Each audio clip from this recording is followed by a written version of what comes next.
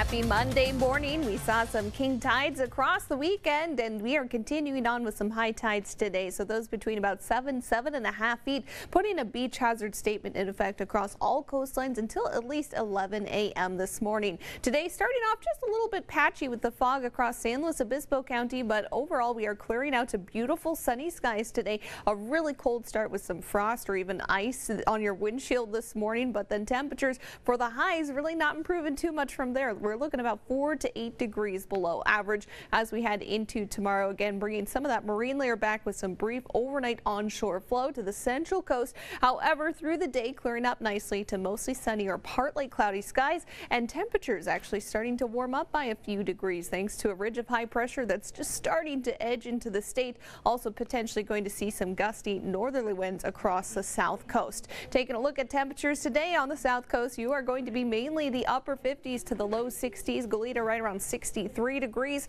Santa Ynez Valley, your temperatures are going to be in the upper 50s today. Cuyama, low 50s to mid 50s, and the central coast mainly going to be in the upper 50s. 58 degrees if you're in SLO, 54 if you're in Atascadero, and Ventura County, you're also looking below average, upper 50s to low 60s, with Oxnard at an even 60 degrees outside. Have a great rest of your Monday and start to the new year.